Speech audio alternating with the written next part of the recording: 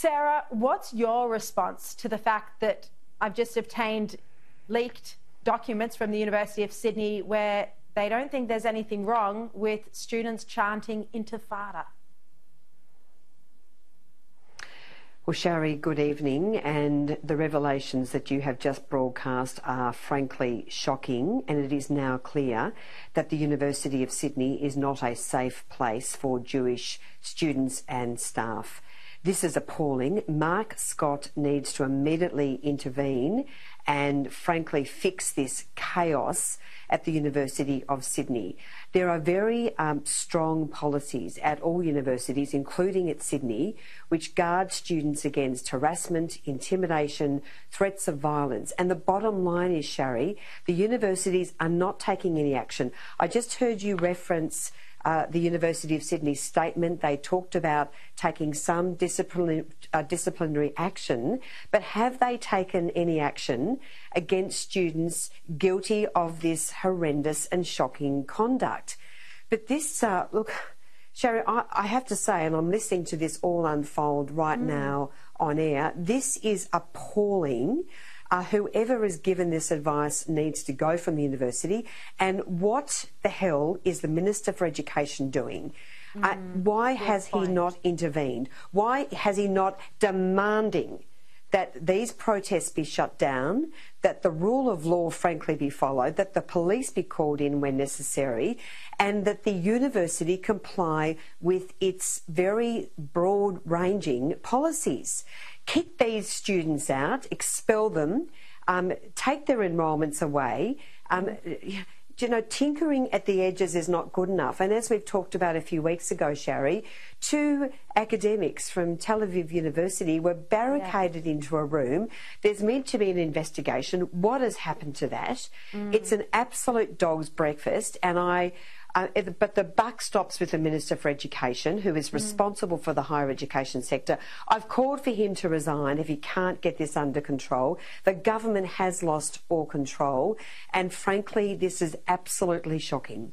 They just seem, I mean, Jason Clare gave me a strong for him statement last night, which I read on air, but it just seems like the government wants to ignore this issue. They want to hope it goes away.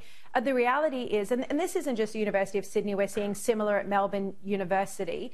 You know, the anti-Israel sentiment at these Australian universities have been simmering even long before October the 7th, but this escalation is a copycat of what we're seeing unfold in Columbia and other American universities. You know, what is the best way to handle this? We've seen that overseas police have been called, students have been arrested.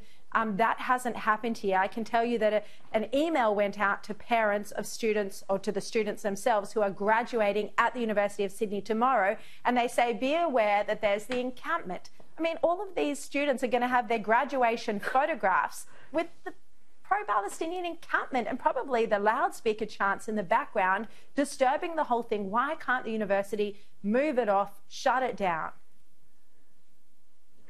Well, Sharri, it is a direct breach of the rules of the university to camp overnight.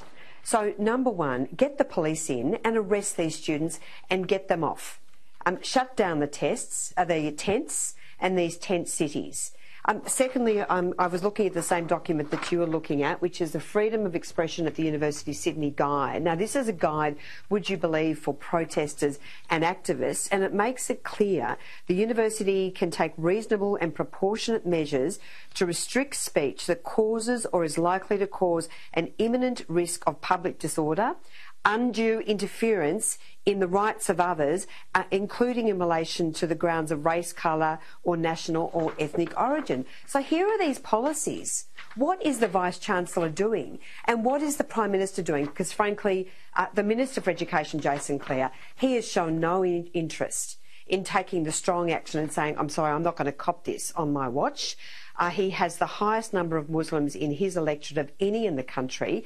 He's more concerned about protecting his own political survival, frankly, than anything else. The Prime Minister needs to intervene and put into the job a Minister for Education who is prepared to stand up to these universities. It is, as I say, it's appalling. And as for the kids' excursion protest, where children were encouraged to chant those horrific, violent chance. It is just unacceptable. Why hasn't the university taken strong action?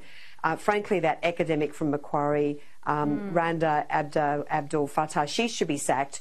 Her grant for $837,000 must be cancelled. And again, this is a complete weakness of leadership from both the universities and the minister.